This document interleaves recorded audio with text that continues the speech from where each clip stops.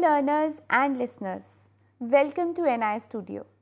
I am Dr. Shweta and the topic of discussion for today is what is self? It is lesson number 16. So let us begin with today's topic. So as the name suggests, what is self?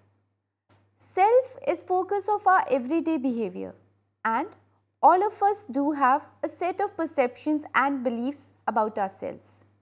This kind of self-concept plays important role in motivating us and organizing our behaviors. It starts evolving early in life. A sense of self-awareness grows among us when we grow. In fact, all of us engage in experiences which enhance our sense of self. As Rogers said, we want positive regard from others. That is, we have a strong need of being loved and valued by other people. The study of self and its functioning is a fascinating topic. So, in this program, we are going to learn about the way self is conceptualized and how the different aspects of self are related to human behavior. Before we begin, we must know that what are the objectives of this program. So, today we will be able to explain the concept of self, explain the different levels of self which are conceived in the Indian thought, as well as we will be able to describe the different aspects of self and appreciate the value of self-awareness. Also, we will be describing about the relationship of self with other processes. So, let us begin with the first one, which is what is self-concept. So, if someone asks, who are you? Then we often describe the physical features, traits, goals, motives, etc., which is the person is tall, short, good looking or is very intelligent. So, this is how we describe someone. The self-concept actually is a collection of diverse information. It constitutes a central aspect of psychological functioning, that is, what do you think you are? However, its definition has been approached from many angles. A close scrutiny of these views indicates that self is subject as well as object. The self as a subject include the person's experience of self as a thinker, feeler and actor, whereas the self as an object is others' person view of self. For example, when I feel anger or think about the idea of freedom, it is I, the self as the subject. What do I feel? But when we describe self as an object, it is what other person's view of the self or me is. That is the self as an object. In recent years, researchers have tried to understand the representations or mental models of self. The experience of self is very common, but yes, it is a complex phenomena. Its structure and contents are shaped by the society and the culture in which people live. Based on the cultural context, people divide the world into the categories of self and non-self. In the individualistic cultures, people prefer independent self-construal, while people in collectivist cultures prefer an interdependent mode of self-construal. Let us understand what is independent self-construal and what is interdependent self-construal. The independent self-construal considers self in terms of a bounded, separate and individual entity, which is central to all the activities of a person, whereas the interdependent self-construal emphasizes on the connectivity, interdependence and sharing. So, this was about the concept of self, but we must know that what are the different levels of self. Let us understand about these levels in detail. Self is experienced at different levels. William James, who started serious study of self, talked about the material self, social self and the spiritual self. More recently, Nieser has also talked about the ecological self. Let us learn about these selves in detail. The ecological self actually refers to the self in the embodied form, that is, which can be physically identified in time and space. Whereas the interpersonal self involves the self which exists in the social relations, that is, when we interact with others. There is one more level of self, and that is known as the extended self. What is extended self? It is actually the self which is in our memory, and this level of self is very personal and private. Finally, there is a conceptual self, which is the idea of self that a person holds. What can I do? What is my perception about myself? All of us have acquired a set of ideas about what can be included within the category of self. This kind of conceptualization is nurtured in each culture in a given way. It is a comprehensive network of ideas about self. In order to illustrate this point, we may consider the concept of Panch-koshas as developed in the Indian thought. So, when we are talking about the Panch-kosha, we must know what is the term kosh means. Kosh is actually the layers or sheath, like the sheaths of an onion. So, in the same way, self has different sheaths. The jiva consists of 5 such koshas, and self should be considered in terms of a multi-layered structure of hierarchically organized sheaths. In order to know more about these sheaths, there is a description which is given as follows. So, when we discuss about the Panch Kosha and the different sheaths that a jiva has, then first of all it is the Annamaya Kosha. What is this sheath or what is this kosh?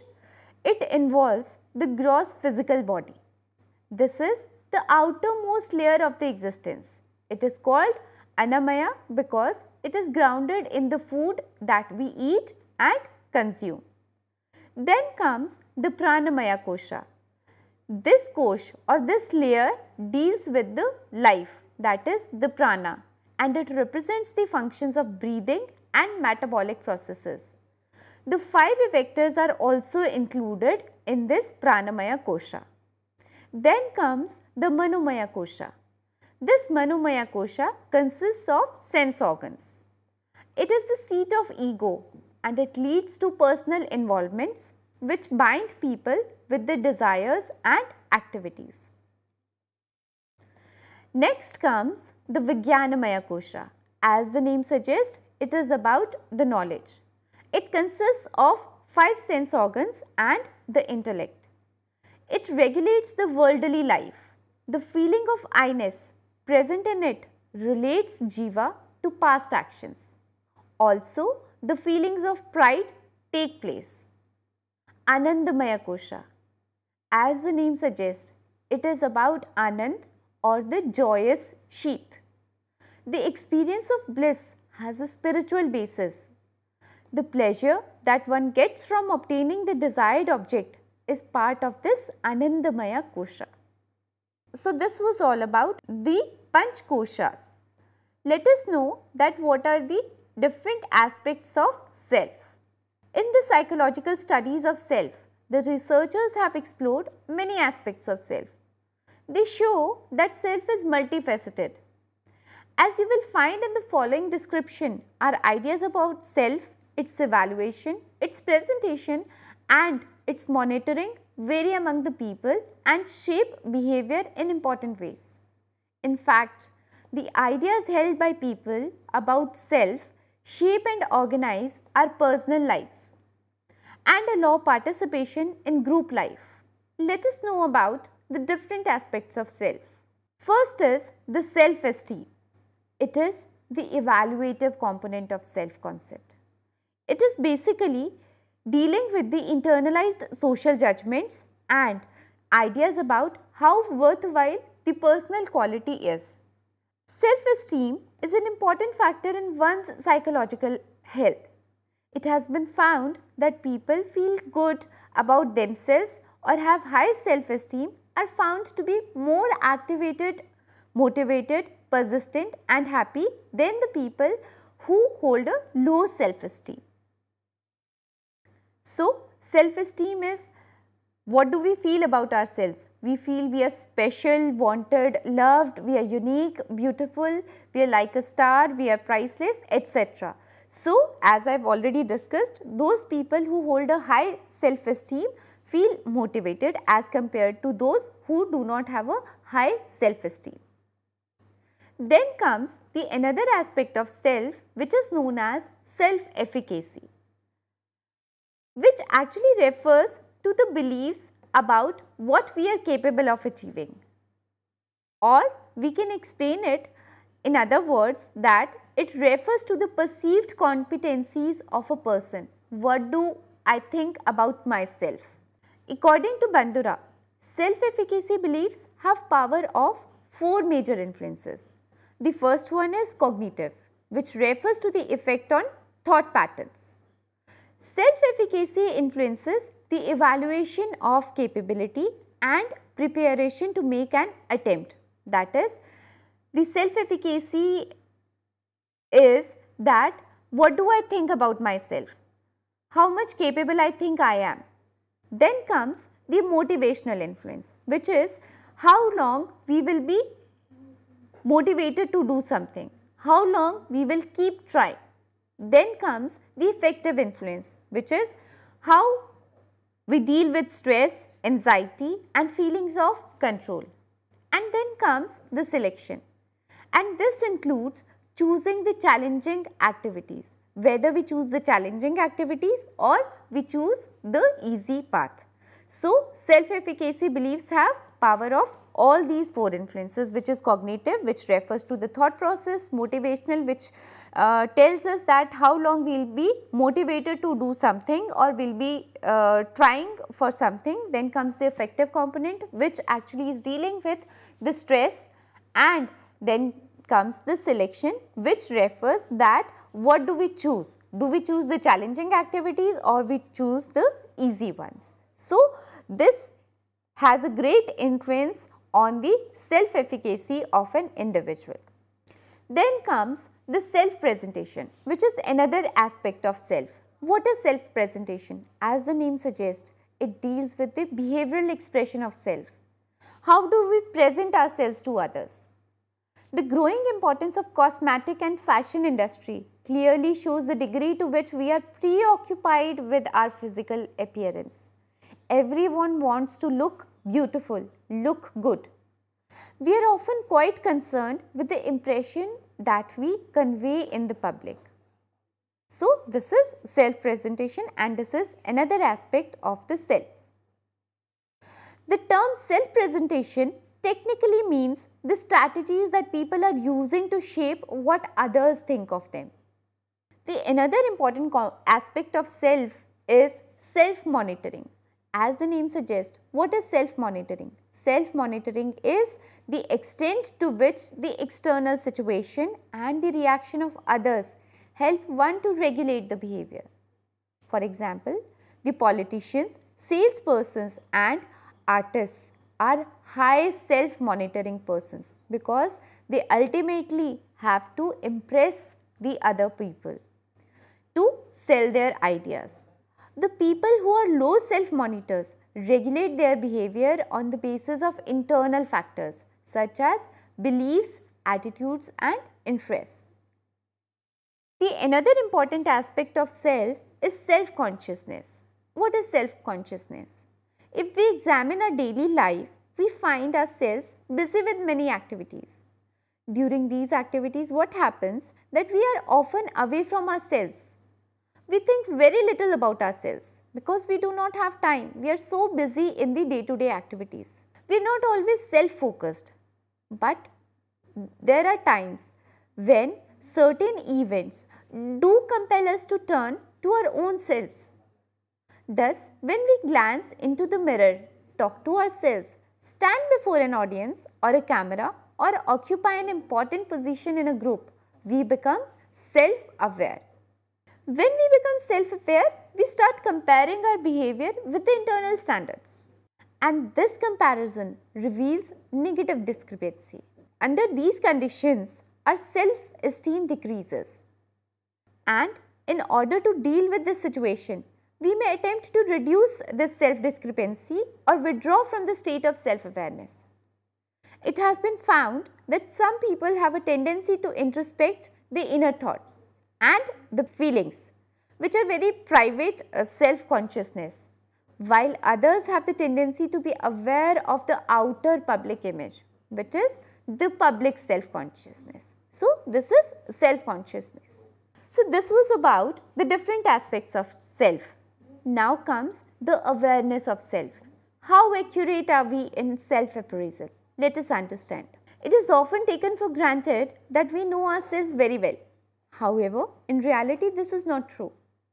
Studies show that there are many aspects of our self-concept which are known to us and others also know about that. In other words, it is public. But there are three other possibilities that are given here. First is, there are attitudes of self that are known to the person but unknown to others. That is, you know about yourself but others do not know about you.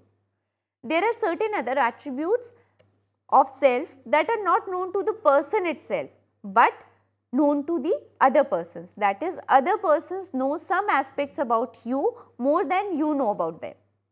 But there are certain other attributes of self that are neither known to the person nor known to the others. You can easily imagine the situation where there is a discrepancy of any kind in terms of the attributes known to the person and known or not known to others. In order to live a healthy life, proper appreciation of one's attributes is very necessary. Also, it must be a realistic appraisal. It is on the basis of an impartial knowledge and understanding of the strengths and weaknesses of oneself that proper course of action can be planned. While discussing self, it should be pointed out that people often show self-serving bias. What is self-serving bias? It implies that people try to defend themselves and view things in a way that positive attributes of self are enhanced and they are overlooking the negativity in them or they are overlooking the negative aspects in them. For example, people will experience success on any task to their ability and effort and attribute failure to external factors like chance or luck. So, this is self-serving bias. We are blaming the external situations for the failures and we are attributing success to our own personality type. So, this is self-serving bias. We are not acknowledging the negative aspects in ourselves that might have caused the failure. After all this, we must know that what is the relationship of self with other processes, self and cognition. The effects of self-construal on cognition are found in a variety of ways. It has been found that people with independent self-construal emphasize on their internal attributes as important features, whereas the interdependent self-thinkers or the interdependent self think more about relationships and contexts. Self and emotions also has a great relationship to share. Some emotions emphasize inner attributes. For example, pride or feelings of superiority are often found when someone has accomplished something. Similarly, frustration occurs when the personal goals or desires are blocked. In such situations, the emotional experience tends to separate or disengage the self from one's social relationship. On the other hand, there are certain positive emotions like friendly feelings or feelings of gratitude and respect. Experiencing such emotions promotes an interpersonal bond. Self and motivation also has a relationship. It has generally been thought that the issue of motivation deals with the internal processes pertaining to a person. What do you think you can do will keep you motivated? The ideas of needs and motives deal with these processes. the view is very close to the independent self-control. All of them refer to the motivation related to the person or me. In case of interdependent self, it is noted that behaviors are directed or guided by the expectations of significant others. For example, the parents, teachers, other family members, they are significant others. Obligations and duties towards others. In this context, studies of achievement motivation provide a useful illustration, which is achievement motivation deals with the desire to excel. The desire is present in all cultures. However, it is conceptualized in different ways in different cultures. In cultures where independent self is predominant, this need is personally based, while in the cultures emphasizing interdependent self, this need is interpersonally and socially structured. In the Indian context, where collectivism and interdependent self dominate, social concern emerges to be an important aspect of thinking about achievement. So, dear learners, this was all about today's program, in which we could know about the concept of self, the different aspects of self, the different levels of self, the Panch Kosha, and how self is related to the other aspects. So, this is about today's program. I end up with this note. I hope you have understood the topic well. Thank you.